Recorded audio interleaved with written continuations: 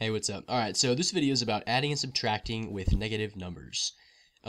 This is actually a topic that gives a lot of people a lot of confusion, and it's easy to see why. So I'm going to try to illustrate with a few examples here a really good formula to systematically do every single one of these problems, so you don't have to just guess, right? So I'm going to draw a number line, because I think that's actually really going to help us understand why we're doing what we're doing. So I'm going to draw a number line.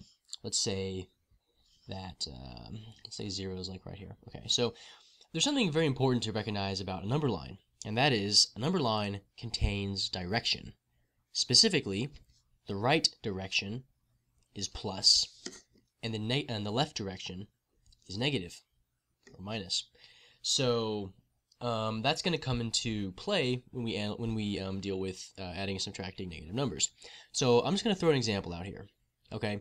Let's say we had 7 plus 3. Now, I realize this does not have negative numbers, but I'm going to use this to illustrate a point. Look at 7. 7 is the starting point. You want to think of it as the starting point. The plus sign is like the direction. You want to think of it as a direction. And 3 is the number steps. Okay, this is a very useful way to conceive of these sort of problems, because the fact is it always works no matter what. So let's use this on 3, or I mean let's use this on 3 and 7 here. So we're starting at 7.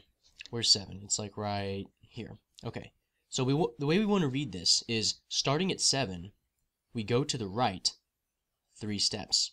So starting at 7, going to the right 1, 2, 3 steps. So that's where we end up.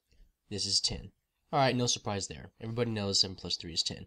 But the reason I did this is because what happens now if we do a slightly more confusing example, such as how about negative 2 minus 6. Alright, what do we do here? So let's use this formula. The starting point is negative 2. So we put the dot on negative 2. We put our pin here. The direction is negative. It's left. And the number of steps is 6. So we're starting at negative 2.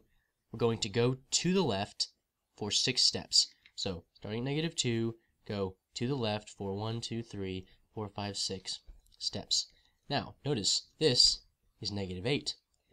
It's a very, very common mistake to think that this is negative 4 or 4 or something like that, right? Because you see a 6 and a 2 and you go, oh, 4 minus, right? No, it doesn't work that way. You got to follow the formula. The formula is what helps you avoid confusion.